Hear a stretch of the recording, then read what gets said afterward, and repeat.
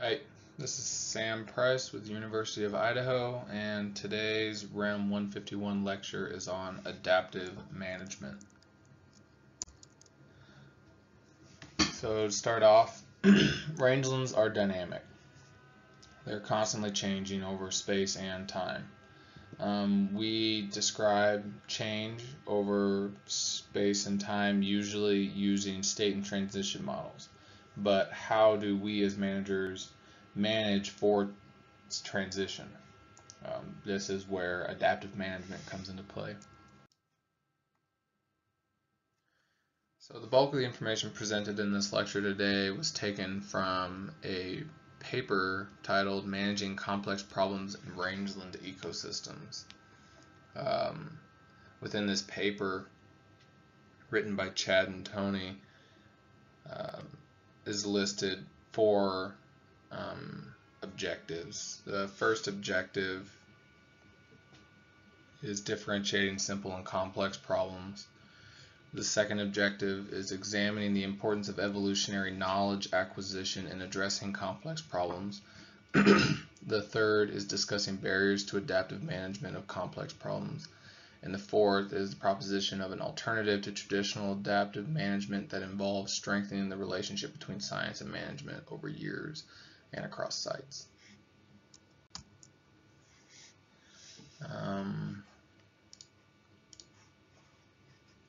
So the first step is differentiating simple and complex problems. Using watershed terminology, we can think of simple problems as point source problems and complex problems as non-point source problems. Talking about water pollution, a simple problem would be, a single pipe coming from a single building that is pushing effluent out into a nearby stream. One problem,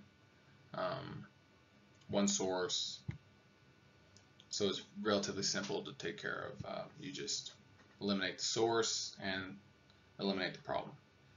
Complex problems, however, are usually involve multiple non-point sources. So here, when we're looking at, so here in this diagram on the right, we're looking at several non-point sources that are all adding pollution to this water system. So we have croplands, forestry, homes, cities, a whole host of non-point sources that are adding to this problem. If we as managers were to try and solve this problem, we would need to come at it from multiple angles, from a forestry angle, from a cropland angle, from a city angle, from a development angle, animal feedlots. Just like all of a sudden this problem is so much more complex. The amount of effort and time that would go into a complex problem versus a simple problem is pretty extraordinary. So focus again here is on differentiating simple and complex problems. Simple problems are often harder to differentiate from complex problems than we may want to initially admit. So here I have a few kind of definitions and some examples. Simple problems are defined as those which the input and the relationship between the variables at hand are pretty much constant.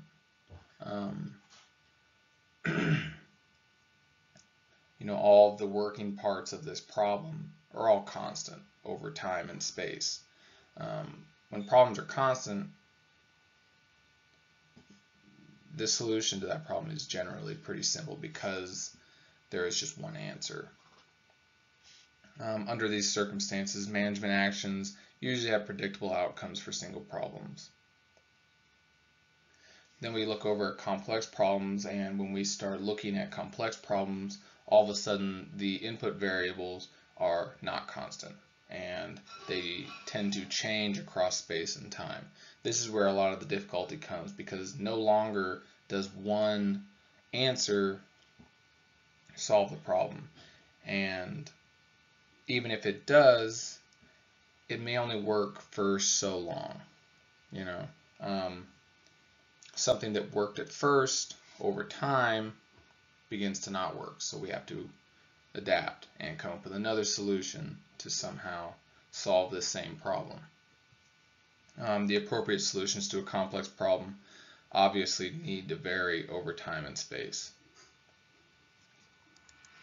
And then given enough time, we see simple problems transform into complex problems as the scale increases. So in Chad and Tony's paper, they list some brutal facts. I guess back up a little bit.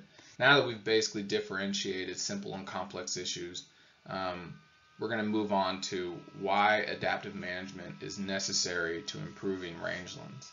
In Chad and Tony's paper, they list two brutal facts which emphasize why adaptive management is essential to management success. The first brutal fact is that no single conservation entity can really handle all aspects of a task. The second is that there are significant knowledge gaps which exist and will continue to exist because of the complex nature of problems. How do we minimize the effects of such brutal facts? That would be through adaptive management. So this is where we really start to get into adaptive management.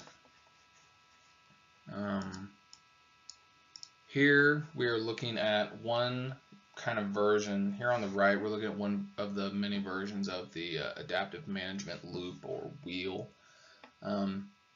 This is the one that's used in Chad and Tony's paper. It emphasizes learning, planning, and implementing, and learning again. Kind of the primary concept that drives pretty much any version of this adaptive management wheel is that it's cyclic. What is learned is incorporated into our management plans. We then implement and monitor what has been planned, and then our monitoring is evaluated, learned from, and then incorporated back into our planning. So it's cyclic. It repeats itself over and over and over again. So this is the evolutionary part when we start talking about knowledge acquisition. What we initially learn, we plan for, we then implement it, we monitor and evaluate it, we learn from what we had initially planned, and then based on the outcomes of what we learned, we can alter our plans in the future.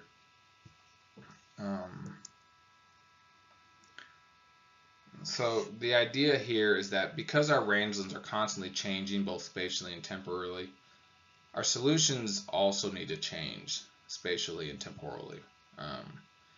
So without some sort of evolutionary knowledge acquisition or adaptive management, solutions tend to stay constant while our problems evolve and increase in complexity. So this is one of the big selling points for adaptive management.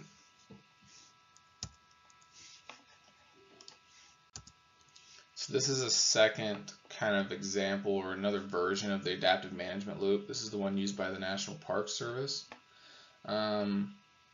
We start at the top and we see field assessment. This is where we're making our initial assessment, we're developing objectives, we're implementing actions, we're monitoring, we're evaluating, and we're learning and incorporating knowledge. And then this all goes back into our assessment and the development of our management objectives. Another way to think about adaptive management is that it's essentially a feedback loop, which supplies us as land managers with either positive or negative feedback in which to alter our management objectives with.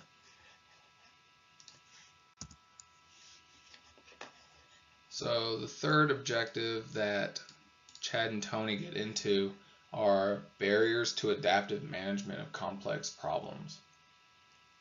So basically what I have here on the right is a map of the greater sage grouse habitat range in western North America.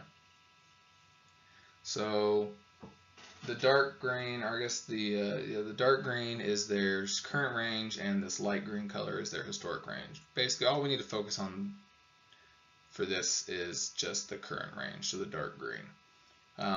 And we're looking at this dark green and we're asking ourselves, what might be a few barriers to management that we could imagine when managing for something like greater sage grouse habitat.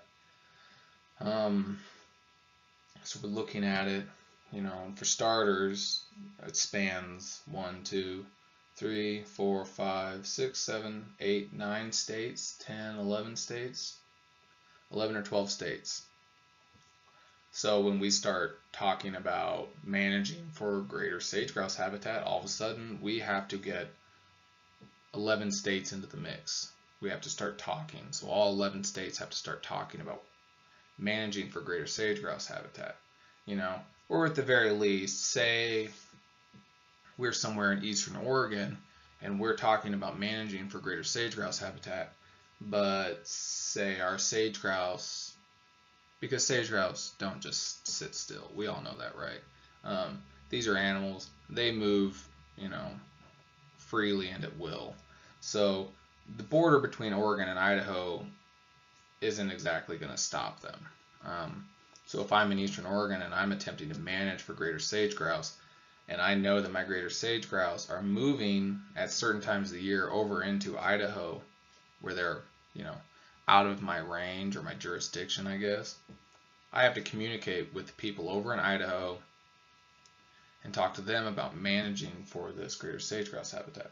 So this is the difficulty, is when we start managing across any of these imaginary lines that we've drawn on the map. State lines, county lines, agency lines, ownership lines, private, public. The list of stakeholders all of a sudden becomes just longer and longer and longer, just when we're looking at the people that are involved when we start talking about all these lines.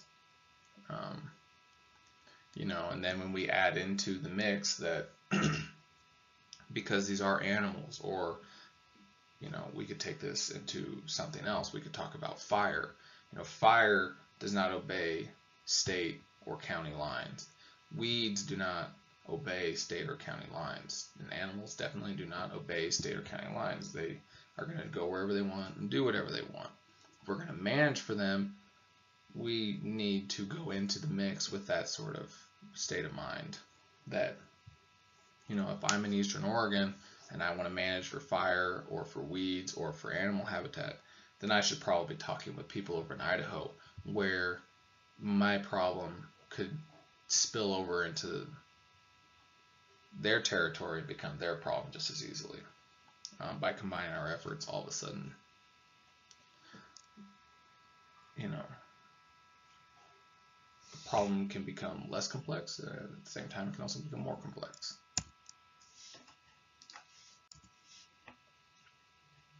So in Chad and Tony's papers, they list out 4 barriers to adaptive management. The first one that they go over is what they call programmatic success versus biological success. And this is basically saying that the nature of many of our federal agencies, when confronted by a problem, is often to create a program. These programs are then often charged, well, they're not often charged, these programs are then charged with solving the problem. The example used in Chad and Tony's paper is post-fire reseeding. So instead of post-fire reseeding efforts being measured, when we start talking about success, instead of being measured in terms of biological success, which would be, there was a fire and we came back through it and replanted native seeds, and X% of those seeds that were planted also germinated and also established. That would be biological success. An established plant versus a seeded plant is an actual success. But instead of measuring in terms of biological success, we often find our federal agencies measuring in what we would call programmatic success. So again, talking about post-fire reseeding, there's a fire, an agency creates a program, its goal is to reseed after a fire. So that program's goal is to seed so much seed over so many acres in so much amount of time. If you successfully, seed X amount of seed over X amount of acres in X amount of time, then it's considered a success. So we can kind of begin to sense the issue at hand here. As scientists, we may not consider that a success, but on a management level, we may consider that a success. So, kind of taken with a grain of salt. However, this paper was written back in 2009, which doesn't exactly take away from it at all. But things have changed since 2009. We do see agencies, many of our federal agencies, measuring success differently today. But it's important to keep this idea in the back of our minds when making any management decisions. Am I planning for programmatic success or biological success? One of the second issues they go over are conservation partner ecosystems. This was kind of touched on in slide 9. But basically, complex problems require cooperation. Again, in slide 9, we were looking at barriers to adaptive management regarding sage grouse habitat. And one of the primary barriers that we identified was this long list of interstate and intercounty and interagency and private stakeholders that every complex problem inherently includes. Though these many stakeholders increase the complexity of an issue, without their inclusion, proper management is impossible. In most any cases, these stakeholders will be the people who are implementing and monitoring any management plan. So without stakeholder approval, management plans tend to be doomed to fail. I've worked with a few people who were involved throughout the planning process, and were not so happy with the way that the plan eventually was implemented. And it's kind of a bummer when you see something like that, because they were in disagreement with the way that it was implemented, and so in turn they had very little interest in whether or not the plan succeeded. And in a few cases that come to my mind, their actions were almost detrimental to the success of the plan. So when we as managers begin including stakeholders and developing plans, it's just important to remember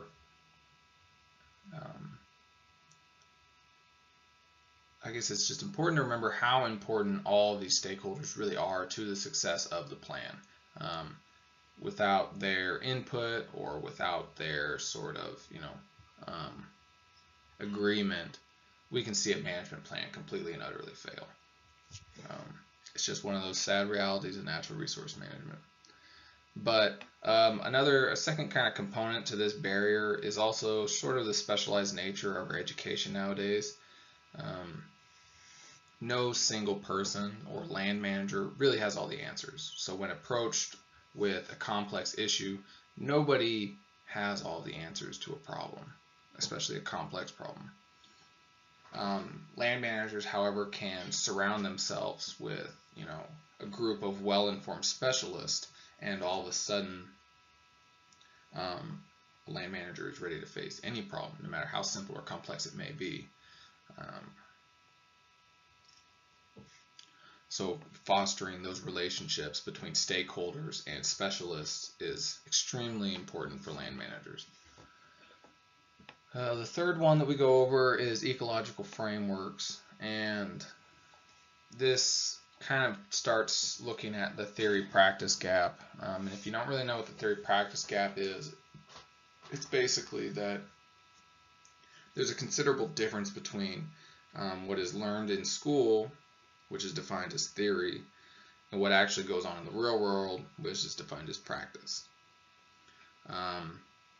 Oftentimes, what we learn in school is very precise and complex, but the real world doesn't want precise and complex exactly. We want cheap and fast and simple because, we have limited resources, limited funds, limited time.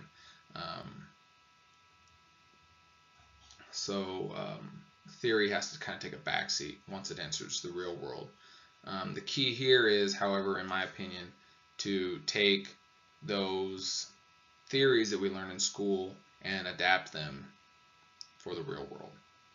So kind of an example that I have off the top of my head is my current research is in, it's involved with seedling germination. So one of the pieces of equipment that I was tasked with purchasing was a growth chamber. Growth chamber is basically a giant refrigerator that grows seeds. It doesn't stay cold, it stays warm, and it manages light and humidity. So growth chambers can get pretty expensive. I was seeing some for 10 grand, and those are for small ones, and they get more and more expensive as the size goes up. So that's what I needed for research. For me to produce good research, I needed a growth chamber. However, at one of the nurseries down the road, I was talking to the guy that runs it about my growth chamber, and he was laughing because he thought it was funny that I had spent that much money on a growth chamber, and he took me into his laboratory there at the nursery, and he showed me his growth chamber, and it was basically this old metal table that he had duct taped styrofoam to the outside of it and had mounted a light underneath it, and that was his growth chamber.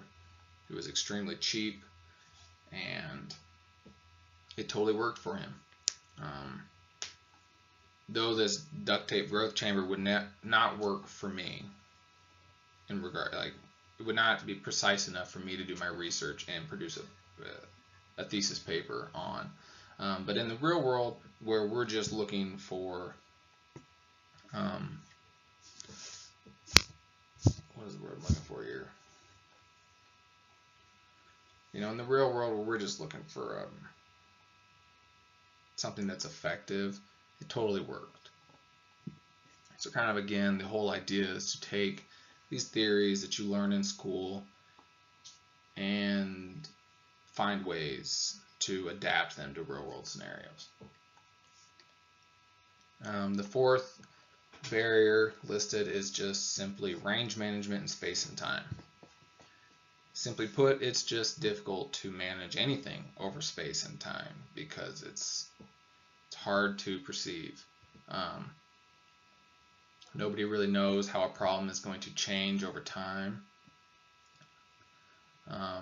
and trying to fathom how a problem would change over space is very difficult. And then when we look at the amount of time and effort that goes into managing rangelands from kind of an agency's perspective, we already have these ever-dwindling budgets and these limited funds. Adaptive management, though it is essential to the effective management of rangelands, adaptive management is kind of in itself a barrier to itself. Adaptive management, compared to maybe more conventional or traditional modes of management, is a little bit more complicated. So we're talking about extra time, extra effort that goes into adaptive management versus conventional management.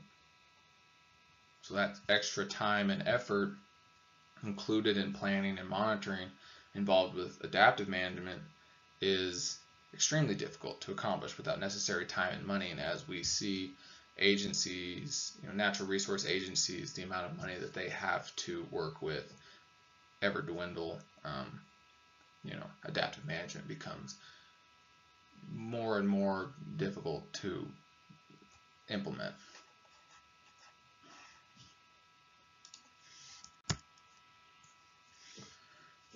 So the last objective is propose an alternative to traditional adaptive management that involves strengthening the relationship between science and management across years and sites. All right. So we're looking here on the left, and we see a description of kind of an old model of an older model describing the communication between science and research. There's an issue, I back up. This old model describing the relationship between management and research, not science and research.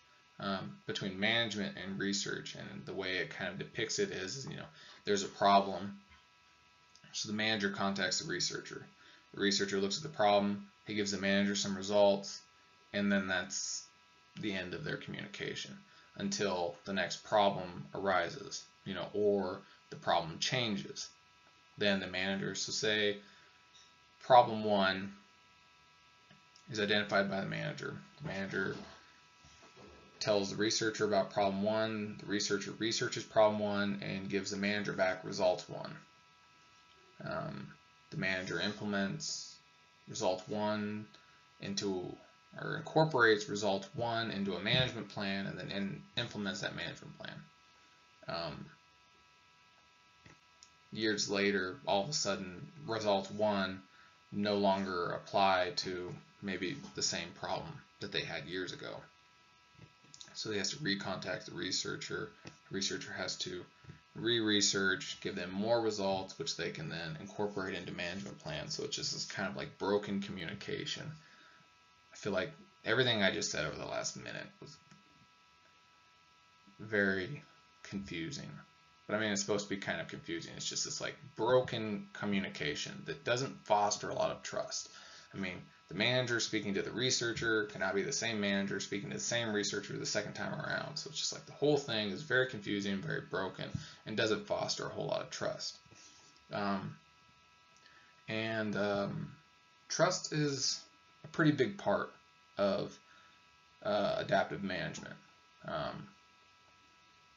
Without the manager being able to trust the research that the researcher is providing, how is the manager supposed to make informed decisions? How is the researcher really supposed to understand what the problem is if the trust between them and the manager is limited, or if the communication between the researcher and the manager is limited? It's hard for both sides to get a handle on an issue if there's this broken communication that kind of is dividing them. So the model that is kind of proposed in Chad and Tony's paper on the right is this model where the researcher and the managers are kind of in this constant communication. So information is constantly flowing from one to the other and back and forth and back and forth. And kind of through this increased communication, there's an increased level of trust that is fostered. So we see a much stronger relationship between research and management, which is important because without research, managers cannot make informed decisions, and without managers, researchers really can't implement any of their work. So both need each other. Both need each other in order to succeed. And then kind of another thing that goes along with this, or another aspect of this whole increased communication, this kind of fostered trust between the two of them, comes more powerful research goals and management objectives. If management and research is in constant communication, when we start looking at implementing new management objectives, all of a sudden,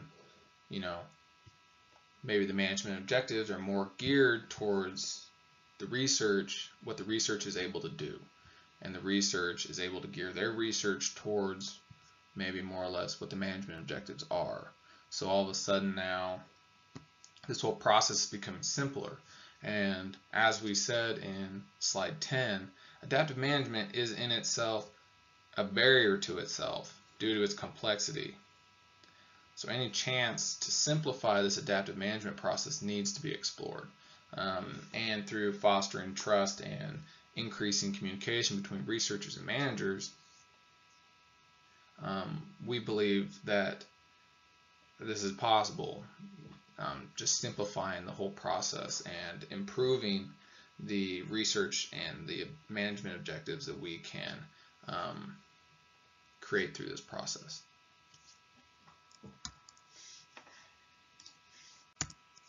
So this is just kind of a recap of what went over today. On the right is the adaptive management wheel from Chad and Tony's paper, and on the left are the 4 objectives that we kind of went over. That'll be all today.